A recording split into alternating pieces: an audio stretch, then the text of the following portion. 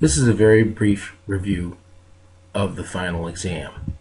Let's start with the airplane, which had two unstable poles in the theta to elevator, actually the theta to minus elevator deflection. So one of the more common errors was to feedback the rate in the feedback path without additional compensation or notice. Because if you put a S in the feedback path with theta as the output, then you can see that if this is the unstable pole here at +2, the 0 from the feedback path in the open loop transfer function is going to collect all the roots from that pole to that 0 for all gain. So no matter what you make this gain here, or where you put it, this will be unstable, realizable root. So if you were to look at the SISO tool for it, and here is the Aero transfer function with the plus and the minus roots at 2. Here's an actuator which was set at 13 times S plus 0.5 over S plus 14. We won't go into that, but that's a programmable actuator you have. Now if you multiply those together for your first OLTF1, your first open loop transfer function, you get the shorthand version here, which is shown over here on the SISO tool.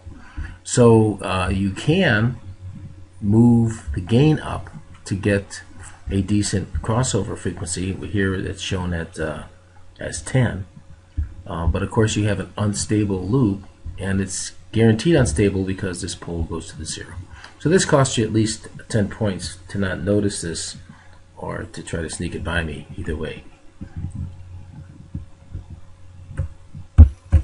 Now those who just fed back theta with unity feedback, then they had a lot better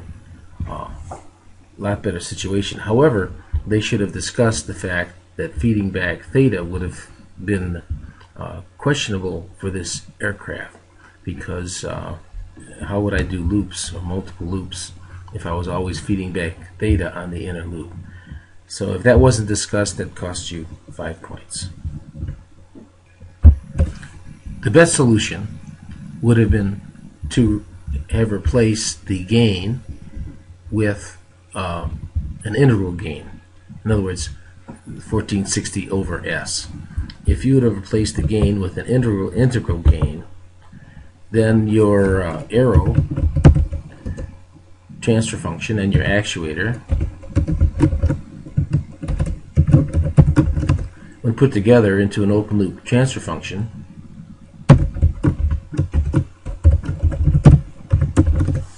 here's our open loop transfer function. And if we were to feedback an S and then put an integrator compensator into forward loop 1 over S, then the open loop transfer function would stay the same.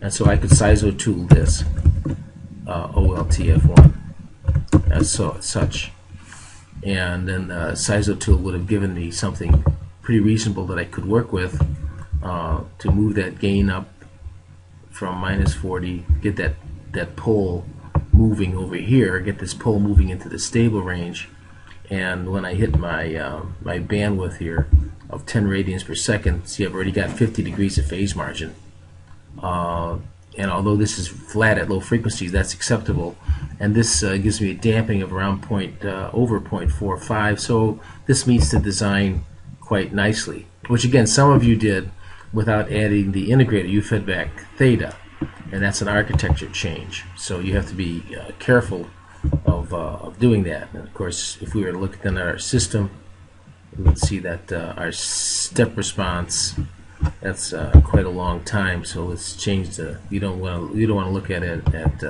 20 seconds. 3 seconds is probably fine if the pilot's flying it, and so that's pretty good bandwidth and pretty good.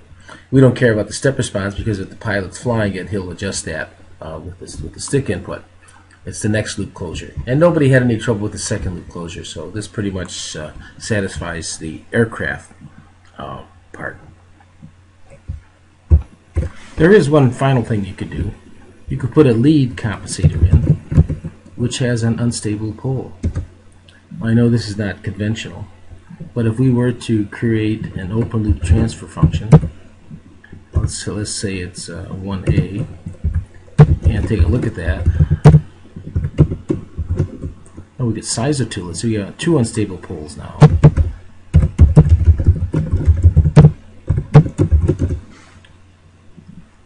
And we can see that this actually works pretty nicely. We're not canceling any poles, any zeros, or poles in the right half plane. But all we have to do is move these guys over here on the left to try to get our bandwidth. And it looks like our bandwidth's going to be around 12 or so. And these two poles in the right half plane cause a breakaway, and they transition into the left half plane, which hopefully would give us a decent step response. And again, we're going to change the limits so we can take a look and see. About 3 seconds is about what we're interested in, not 30. And that's not too bad. That's not too bad. Now, of course, you might question putting an unstable pole into the system. That's normally not required, not allowed. But don't forget, this is a highly reliable loop. This is a passive instability. And if the customer is unwilling to change the plant or to feedback something else or to do some other architecture, this could have been argued that, hey, I have total control, total reliability on the inner loop. This system's always going to be flying. It will never not be flying. Of course, if it ever did open up, you'd have serious trouble maintaining control of the aircraft. So there's no really good, correct answer. There's plus and minuses to everything, and of course the problem was set up that way for the aircraft. So one final thing about the aircraft, the time delay should be inserted on the inner loop. And it's inserted correctly here as a pod A. Some groups confuse time delay with delay margin. Delay margin is the time delay guaranteed to cause instability. Time delay that was assigned, was 1 over the bandwidth. So you shouldn't confuse those two. They're actually independent concepts. And what I wanted the groups to see was that if you introduced the time delay, even the time delay of 1 over the bandwidth, into the inner loop, it would have changed your design for the outer loop. It would have changed your design for the outer loop. So if you didn't say that, you got partial credit for the time delay. Almost everybody got the sensitivity correct, that the low sensitivity meant that the feedback was working. And the only other thing perhaps I should mention is that many groups did a very good job labeling their plots, not sticking to the computer output, which is very difficult to read and confusing. This is an excellent plot that one of the groups submitted, which would have gotten you some extra points for presentation. And here's a table summary of the specifications and what you actually achieved. So this is an excellent way to present results. One final comment I should make on this is that this was, again, intentionally meant to be difficult. One group actually fed back alpha, which was a mystery to me. They got that from a reference, which I commend them for looking for a reference. But alpha is not the output here, it's theta. And so alpha would be fed back in an aircraft like this on approach. For controlling an aircraft on approach, the architecture would change, and that's why you would feed back a different signal. But this is up and away flight, so we want to feed back pitch rate. So I've talked about a couple of ways to feedback pitch rate. One way would be to put an integral lag up here, which would have violated one of your constraints, but you could have justified it. The other thing that could be done, in fact that is done, is you could just integrate the rate gyro output. You could integrate the gyro output and put a 1 over s following the gyro output over here. And you see that would cancel the effect of the gyro.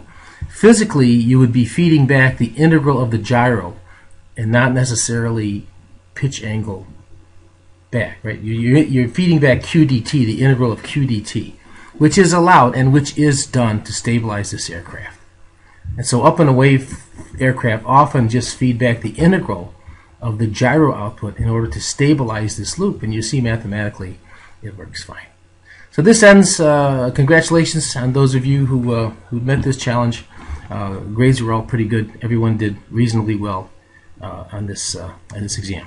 Thanks a lot.